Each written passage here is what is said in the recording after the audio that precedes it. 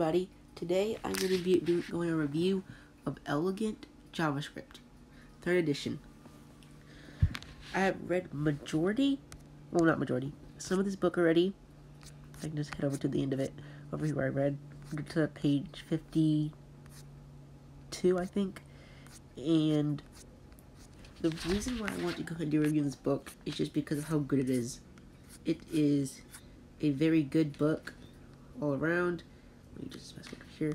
So the main reason is because it has exercises for you to do at the end of every chapter.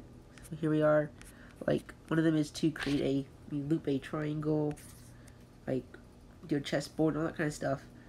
So this is why I would recommend it for you guys to learn. It also has code, little code for you to use to practice on. It explains in very good detail, so it's really good for you to learn any JavaScript. This is the one I would recommend if you want to learn JavaScript. It even has a little section on Node. It has like certain stuff for just learning JavaScript in the browser.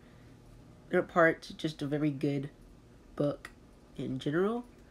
So if you're looking for a JavaScript book in 2020, I'd recommend this one.